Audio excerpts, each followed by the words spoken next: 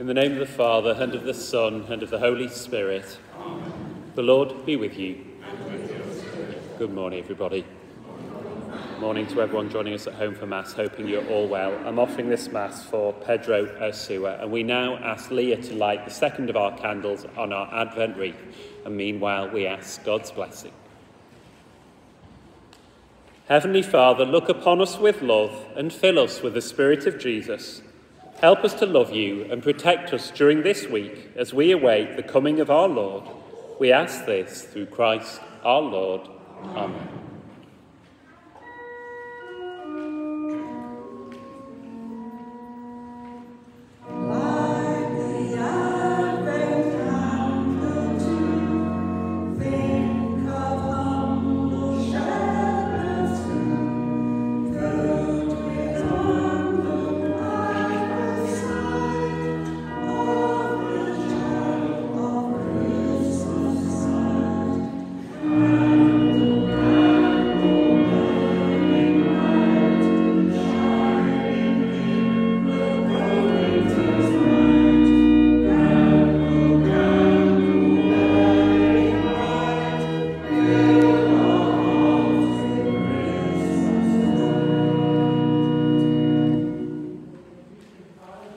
Our lives are constantly filled with the ups and downs of everyday living, challenging us to keep focused on the God who comes to save us. As we begin our celebration together, we pause to ask now for God's mercy and forgiveness.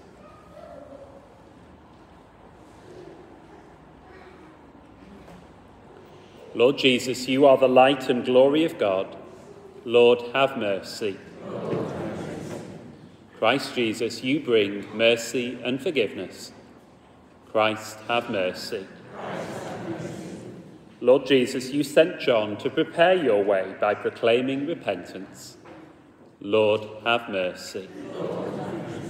May Almighty God have mercy on us, forgive us our sins, and bring us to everlasting life. Amen. Let us pray.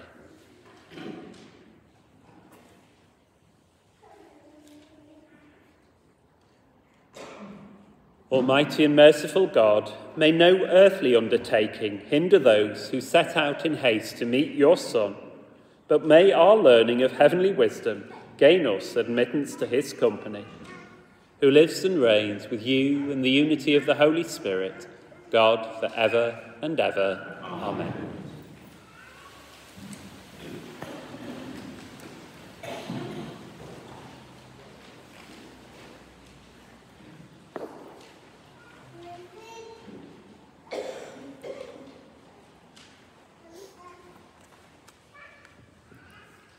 A reading from the prophet Baruch. Jerusalem, take off your dress of sorrow and distress. Put on the beauty of the glory of God forever.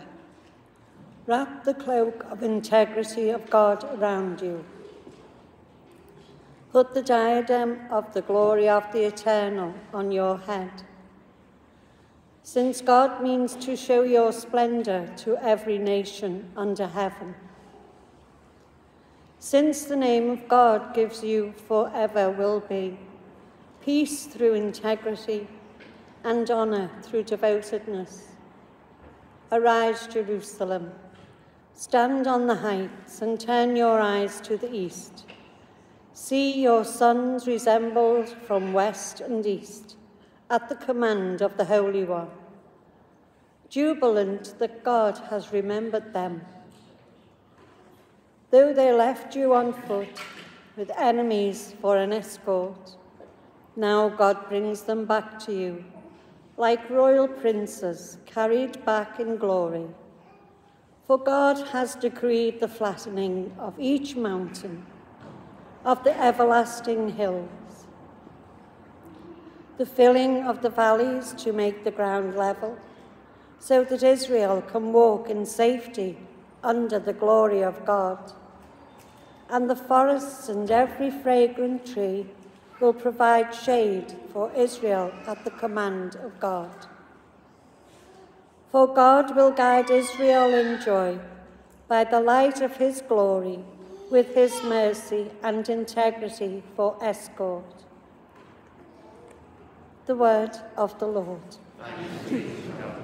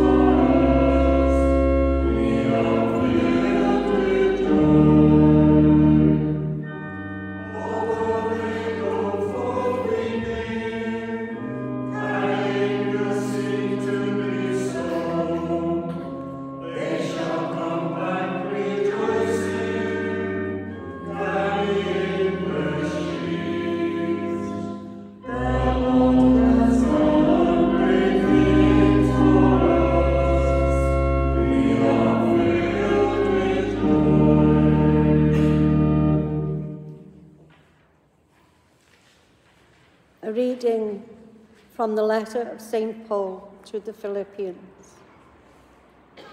Every time I pray for all of you, I pray with joy, remembering how you have helped to spread the good news from the day you first heard it, right up to the present. I am quite certain that the one who began this good work in you will see that it is finished when the day of Christ Jesus comes. God knows how much I miss you all, loving you as Christ Jesus loves you. My prayer is that your love for each other may increase more and more, and never stop improving your knowledge and deepening your perception, so that you can always recognize what is best. This will help you to become pure and blameless, and prepare you for the day of Christ, when you will reach the perfect goodness which Jesus Christ produces in us for the glory and praise of God. The word of the Lord. Thanks be to God.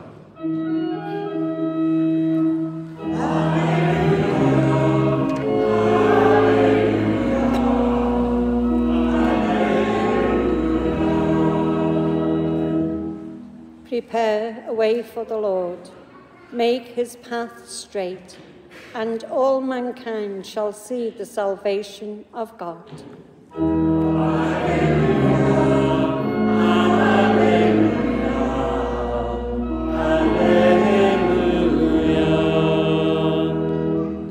The Lord be with you. A reading from the Holy Gospel according to Luke. In the 15th year of Tiberius Caesar's reign, when Pontius Pilate was governor of Judea, Herod, tetrarch of Galilee, his brother Philip, tetrarch of the lands of Iturea and Trachonitis, Lysanias, Tetrarch of Abilene, during the pontificate of Annas and Caiaphas, the word of God came to John, son of Zechariah, in the wilderness. He went through the whole Jordan district, proclaiming a baptism of repentance for the forgiveness of sins, as it is written in the book of the sayings of the prophet Isaiah. A voice cries in the wilderness, "Prepare a way for the Lord, make his path straight." Every valley will be filled in, every mountain and hill be laid low. Winding ways will be straightened, and rough roads made smooth, and all mankind shall see the salvation of God. The Gospel of the Lord. Praise to you, Lord Jesus Christ.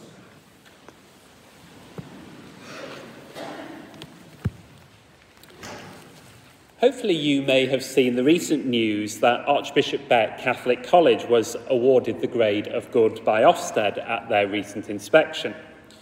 I've just joined the governing body, and the Ofsted feedback meeting seemed like a good first meeting to get an idea of understanding where the school is up to. All of the staff were rightly pleased with the verdict, which reflects the hard work they've put in over recent years, and it was a pleasure to be at a meeting when good news about the school was given. It's also a good start for the new head teacher, Paul Sterling, who takes over when Paul Dickinson retires at the end of this term. After the meeting, I got to talking to some of the staff about the way Ofsted does its inspections. When Ofsted first started inspecting, a school would have months of notice. Now they have a couple of days at most. Generally, I prefer the latter system of very little notice because the stress of waiting for the inspection to happen was intense. Staff were sometimes burned out by the time the inspectors arrived. I was reminded of the times when I was observed doing my teacher training, and both times the inspectors turned up without my knowledge because of a communication mix-up. I was concerned, but each time the inspector said you get a more accurate picture of what someone's like if they're not expecting you. During Advent, our refrain is Maranatha, come Lord Jesus. But that can lack sincerity if Jesus' second coming is something we're dreading, like waiting for the call from Ofsted. If we live Advent with a sense of foreboding, this is at odds with what our attitude should be. Instead of something to fear, the Lord's second coming should be something we anticipate and look forward to. If we need an image of what Jesus' return is going to be like, the parable of the prodigal son, or to give it its more accurate title, the forgiving father, tells us all we need to know. The welcome extended to the son is what awaits each one of us when we come before the Lord, humbly admitting our mistakes. And so we needn't fear Jesus' return. While I mention forgiveness, I'd like to tell you of the parish Advent reconciliation services taking place on the 15th and 16th of December, along with the first confessions of our First Communion children. Confessing our sins, leaving them behind, and receiving the Lord's forgiveness is one of the best ways we can make our Advent preparations full of the joy so that we can anticipate our celebration of the Lord's birth. Please stand.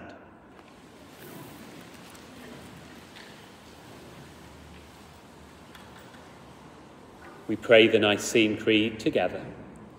I believe in one God, the Father Almighty, maker of heaven and earth, of all things visible and invisible. I believe in one Lord Jesus Christ, the only begotten Son of God, born of the Father before all ages, God from God, light from light, true God from true God, begotten, not made, consubstantial with the Father. Through him all things were made. For us men and for our salvation he came down from heaven, and by the Holy Spirit was incarnate of the Virgin Mary and became man. For our sake he was crucified under Pontius Pilate.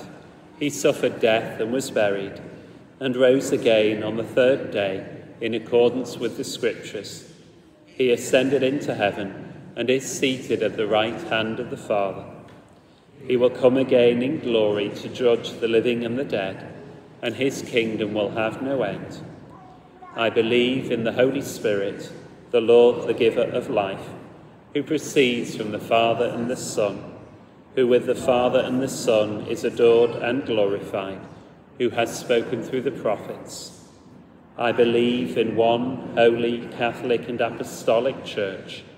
I confess one baptism for the forgiveness of sins, and I look forward to the resurrection of the dead and the life of the world to come. Amen. Recognizing God's constant care for us, we are confident that he will hear our prayers.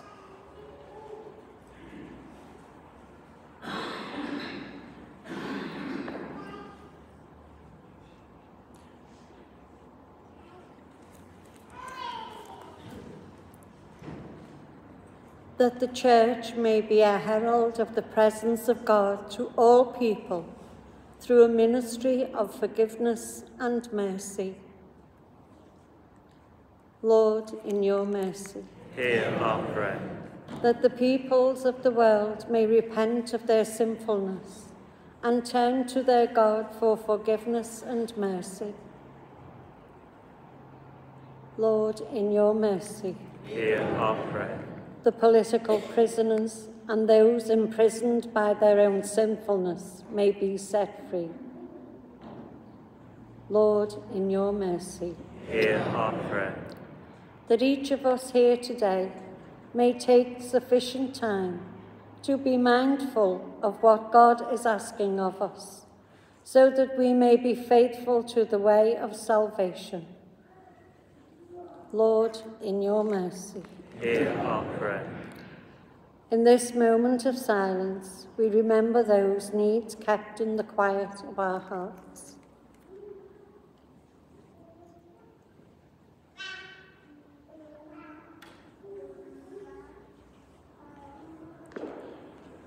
We pray for the repose of the soul of Marion Meehan, whose funeral takes place this coming week. Eternal rest grant unto her, O Lord, and let perpetual light shine upon her. May she rest in peace. Amen. Saving God, you are merciful and forgiving. Hear these our prayers, that one day we might dwell with you in everlasting glory. We ask this through Christ our Lord. Amen.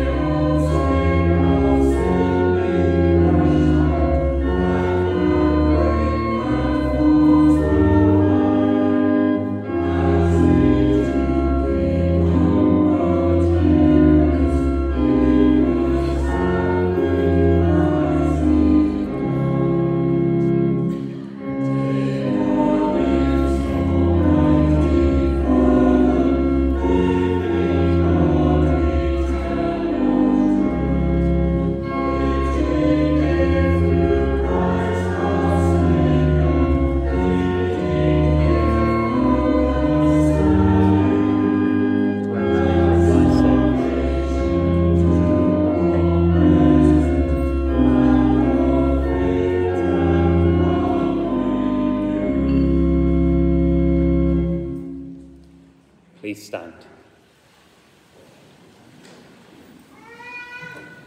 Pray, brothers and sisters, that my sacrifice and yours may be acceptable to God, the Almighty Father.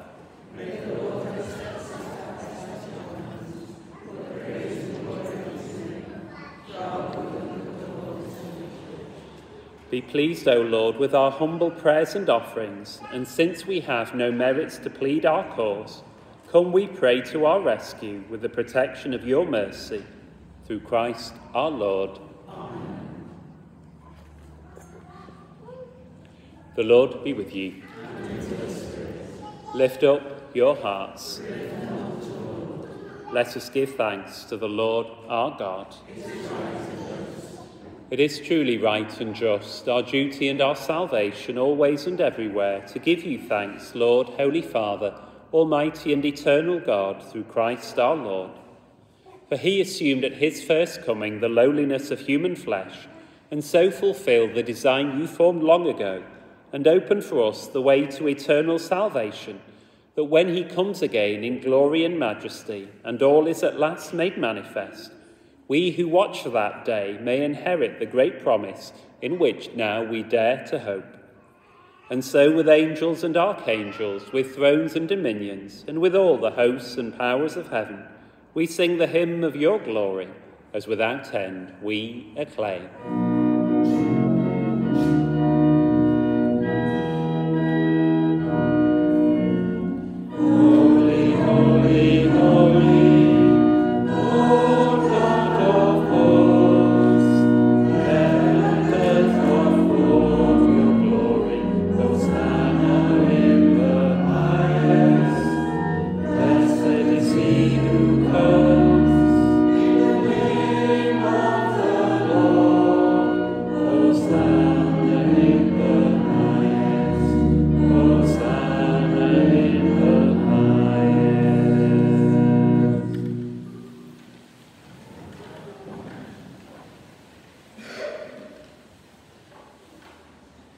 You are indeed holy, O Lord, and all you have created rightly gives you praise, for through your Son, our Lord Jesus Christ, by the power and working of the Holy Spirit, you give life to all things and make them holy, and you never cease to gather a people to yourself, so that from the rising of the sun to its setting, a pure sacrifice may be offered to your name. Therefore, O Lord, we humbly implore you, by the same Spirit, graciously make holy these gifts we have brought to you for consecration, that they may become the body and blood of your Son, our Lord Jesus Christ, at whose command we celebrate these sacred mysteries. For on the night he was betrayed, he himself took bread, and giving you thanks, he said the blessing, broke the bread, and gave it to his disciples, saying, "Take this, all of you, and eat of it. For this is my body, which will be given up for you."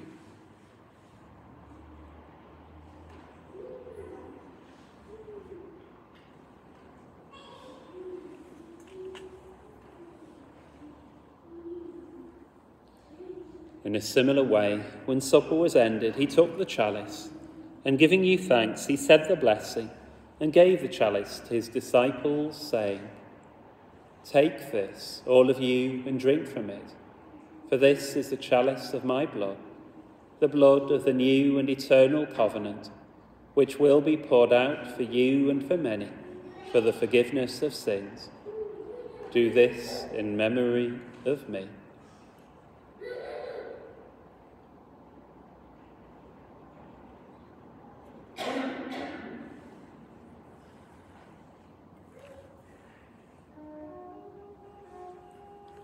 The mystery of faith. We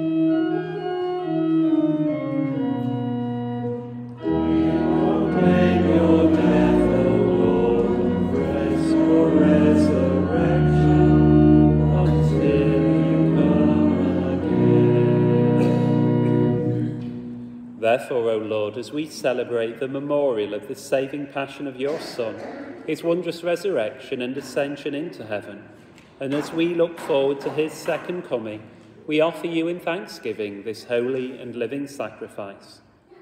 Look, we pray, upon the oblation of your church, and recognizing the sacrificial victim by whose death you willed to reconcile us to yourself.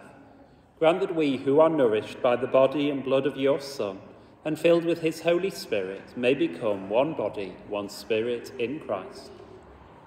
May he make of us an eternal offering to you, so that we may obtain an inheritance with your elect, especially with the most blessed Virgin Mary, Mother of God, with blessed Joseph, her spouse, with your blessed apostles and glorious martyrs, and with all the saints on whose constant intercession in your presence we rely for unfailing help. May this sacrifice of our reconciliation, we pray, O Lord, advance the peace and salvation of all the world. Be pleased to confirm in faith and charity your pilgrim church on earth, with your servant Francis our Pope and Malcolm our Bishop, his assistant bishops, the order of bishops, all the clergy, and the entire people you have gained for your own. Listen graciously to the prayers of this family whom you have summoned before you. In your compassion, O merciful Father, gather to yourself all your children scattered throughout the world. To our departed brothers and sisters, and to all who are pleasing to you at their passing from this life, give kind admittance to your kingdom. There we hope to enjoy forever the fullness of your glory, through Christ our Lord, through whom you bestow on the world all that is good.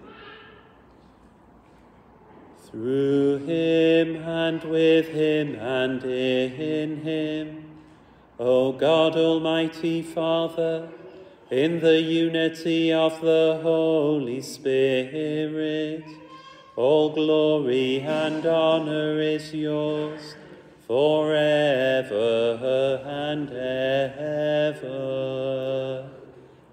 Amen.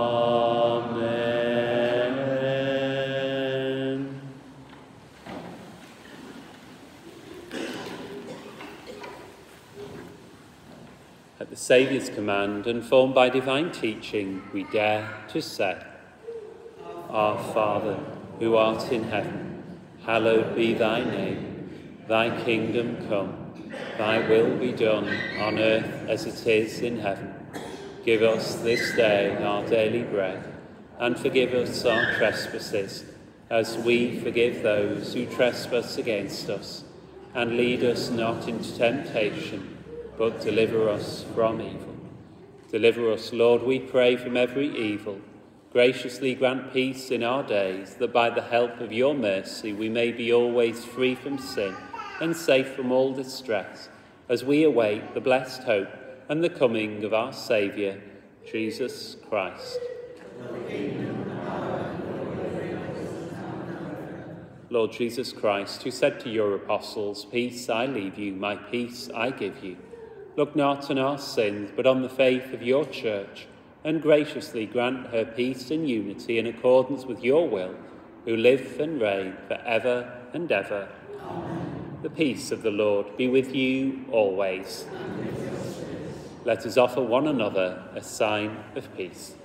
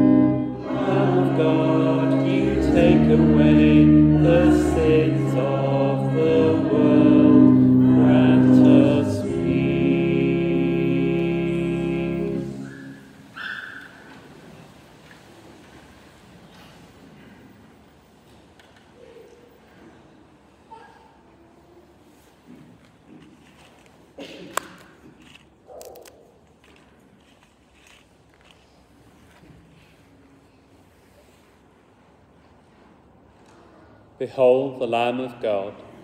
Behold him who takes away the sins of the world. Blessed are those called to the supper of the Lamb.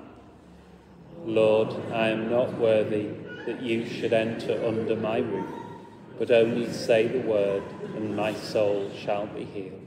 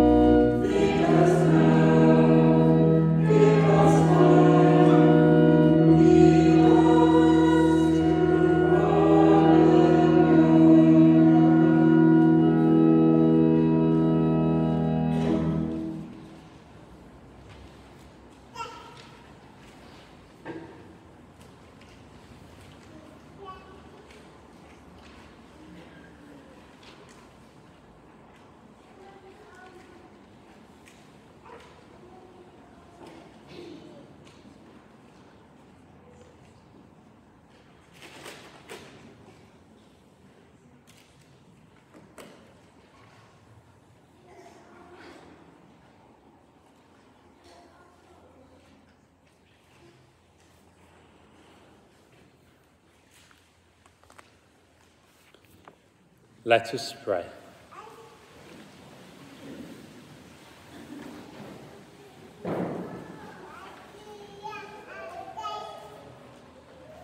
Replenished by the food of spiritual nourishment, we humbly beseech you, O Lord, that through our partaking in this mystery, you may teach us to judge wisely the things of earth and hold firm to the things of heaven.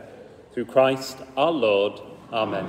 One of the things you'll get to learn about me is that I need a note that coloured if I'm to remember to announce something at the end of Mass, which is why I forgot to do the introduction to the readings today. Apologies about that. The note today that I'm about to ask to remind you is any children who'd like to take part in the Christmas morning nativity, please see Pauline, who's on the front row here at the end of Mass. The Lord be with you. Bow down for the blessing. May the Almighty and merciful God, by whose grace you have placed your faith in the first coming of his only begotten Son, and yearn for his coming again, sanctify you by the radiance of Christ's advent, and enrich you with his blessing. Amen. As you run the race of this present life, may he make you firm in faith, joyful in hope, and active in charity. Amen. So that rejoicing now with devotion at the Redeemer's coming in the flesh, you may be endowed with the rich reward of eternal life when he comes again in majesty. Amen. And may the blessing of Almighty God, the Father and the Son and the Holy Spirit come down on you and remain with you forever. Amen. Go in peace, glorifying the Lord by your life. Thanks be to God.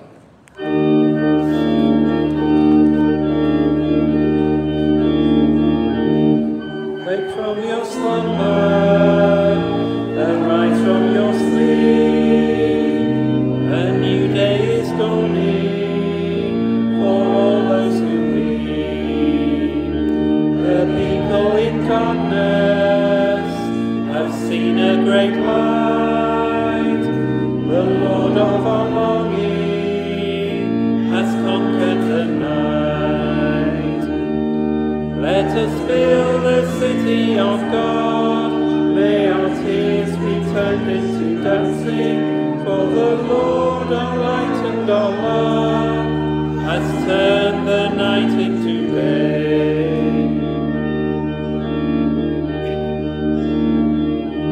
We are sons of the morning. We are daughters of day. The one who has loved us has brightened our way.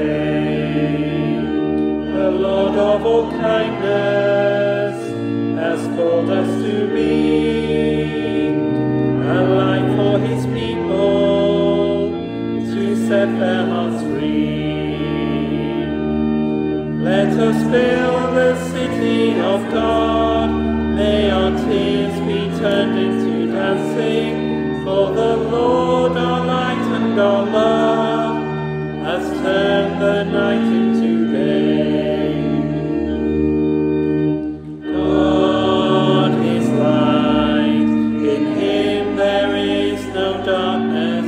Let us walk in his light, his children one and all.